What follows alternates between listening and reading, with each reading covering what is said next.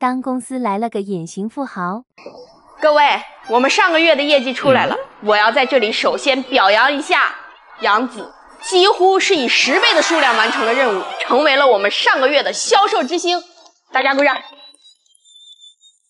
谢谢。就是个破打工的，有啥好骄傲的？小王，你就知道在这里说闲话。你上个月的业绩都没达标，你之前在咱们公司的业绩都是数1数2的，最近是怎么了？老板，像我们这种阶级的，根本就不需要用工作来证明自己了。好了，不仅杨子，其他同事也都超额完成了业绩。公司决定出资带大家团建一次。老板，我想去北极看极光。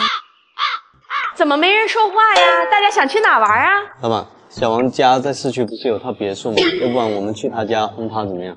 小王，你那里方便吗？当然啊，我给我管家打个电话，这就安排。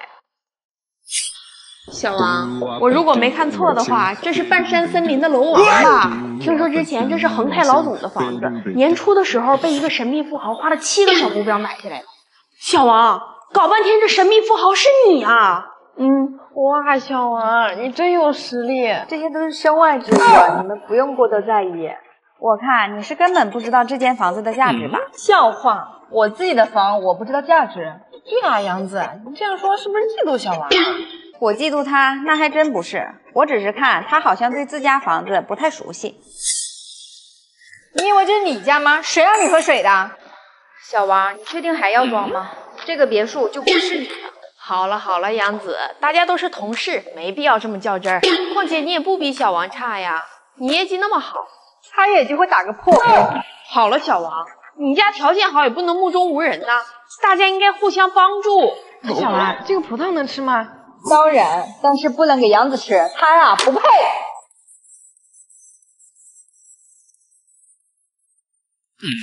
喂，王妈，我们家进鬼了，你回来看一下，不然我就报警了。杨子小姐，怎么了？我不知道他为什么会有我家的钥匙。杨子小姐，对不起，是我管教不周。这个小兔崽子给我打电话，骗我说要谈客户，需要一间好点的房子，找我拿的钥匙。我没想到他是拿来骗人的呀！既然这样，我也不过多计较了。他打碎那个杯子是唐朝的水晶琉璃杯，320。吃掉的那一串葡萄是红宝石罗马葡萄，一串20。你看怎么赔吧？当老板假扮员工来视察，是他，我要亲自见见。先填个表格吧，一会儿老板就来面试。喂，哦，哪个酒吧呀？有帅哥呀。好，那我一会儿就来。哎呀，我去啊，不聊了，我惹祸了。大饼，你怎么在这儿？我怎么不能在这儿？哦，原来你在这上班啊！那以后我们就是同事了。是。这花瓶挺贵的。哎呀，大饼，我不是故意的，算了，你也不是故意的。等一下老板要是问的话，我就说是风吹落的吧。哎呀，真是谢谢你，不然我们认识10几年。简历填好了吗？你怎么搞的？这是我们老板最喜欢的花瓶。是啊，就是他弄碎的。他非说要看看，我就说别乱动，怎么样？惹麻烦了吧？你什么时候带我去见老板呀？老板在办公室，你跟我走吧。你稍等啊，一会儿老板就过来了。对了，打碎花瓶那件事儿。我们老板说他要好好感谢你呢，他一定不会放过那个人。大饼那个人啊，从小就这样，什么都爱乱摸，做错事又不敢认。作为同学，我都觉得他丢人。小丽，我再给你一次机会，你说清楚这个花瓶到底是谁弄碎的？我或许还可以在老板面前给你求个情。说真话那么难吗？那个花瓶就是你打碎的，就应该惩罚你。那你说应该怎么惩罚他才好呢？这种人啊，就应该开除他，让他立马滚出公司，同时告诉全行业封杀他。还敢站在这个位置，你知道这个位置谁站的吗？我觉得他说的对，所以老板，你叫谁老板？谁是老板？通知下去，全行业封杀王小丽。还有，请你立刻滚出我的公司。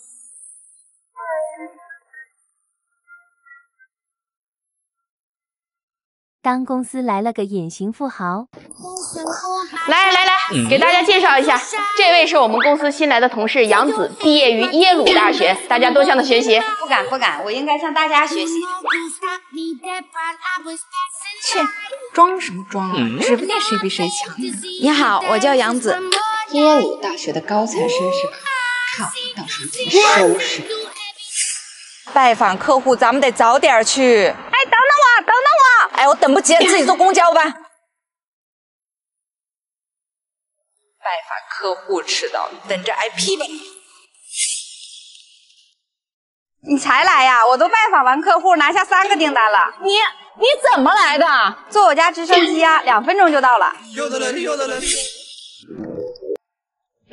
好饿呀！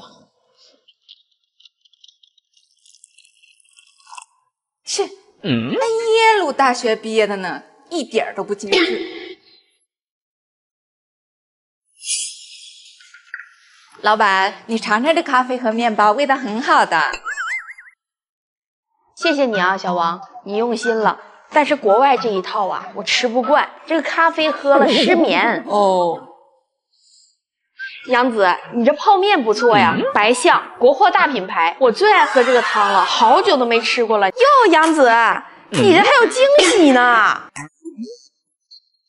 哦，对了，销售旺季马上就到了，你们2个每个人带一个项目组去做业绩，业绩好的直接晋升为总公司副主管。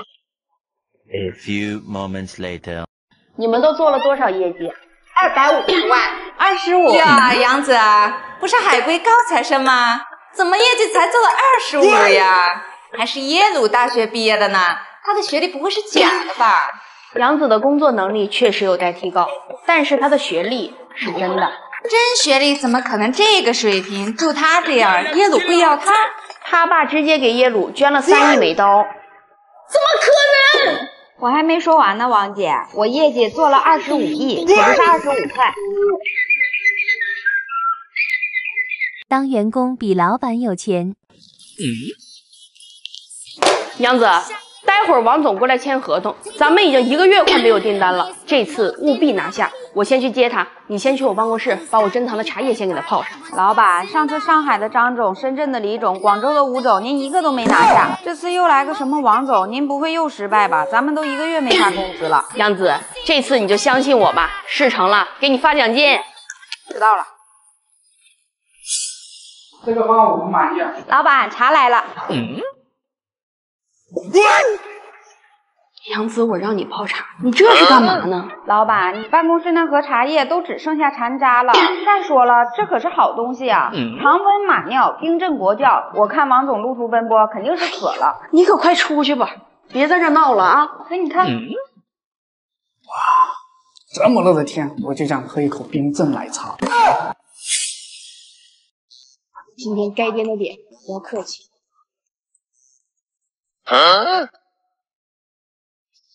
杨子，我不是让你不要客气吗？老板，你以前的不客气，不就是太好了，太好了！大夫最近说我三高，不让我吃油腻的东西，刚好我需要吃点蔬菜，太好了。合作愉快。听说你母亲是北京人，没事爱这个，所以我让我的员工特意为您准备了。杨子，你到底要干什么？我说的是我办公室里那个乌木麻酱，能搓的。就是这个牌子，我母亲特别喜欢吃，这么多年一直没找到。太谢谢您了，我决定接下来的单子都交给你们贵公司。陈总，小王，王总非常欣赏我们公司年轻人的想象力，合同已经签了，你负责把他送到机场。你悠着点开啊，我一共就交了200块钱业务，我还得撑到月底呢。杨子，你也别得意，这一次啊，你完全是靠运气，以后做事啊还是得精明一些。老板，不好了，你的车刚启动就爆胎了啊！爆胎了？那王总没事吧？王总他没事，只是他着急参加会议，我们得想办法送他。哎呀，这公司谁还有车呀？别着急啊，老板，我有个交通工具一直停在楼顶，让王总上去就好了。啥交通工具在楼顶呀？咋的？降落伞呀？喂，王师傅，把你的小玩具动起来吧，帮我送个人。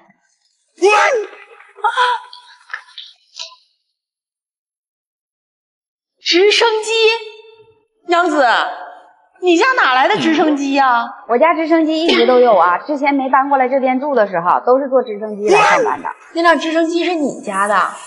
你家这么有实力呀，深藏不露啊！老板，那您那个车？对了，我还得去修修我那个车。哎呀，别修了，我刚告诉王师傅，回来顺便给您扔河里。扔了？那个车可陪了我15年呢。哎呦，我的小马儿！哎呀，老板，我骗你的，你那车让我们管家开走了，正好给我们家拉拉菜什么的。这样吧，我再给你个新的。老板，你选一个吧。哎呀，选太麻烦了，都给你了。杨子，你不是说你家农村的吗？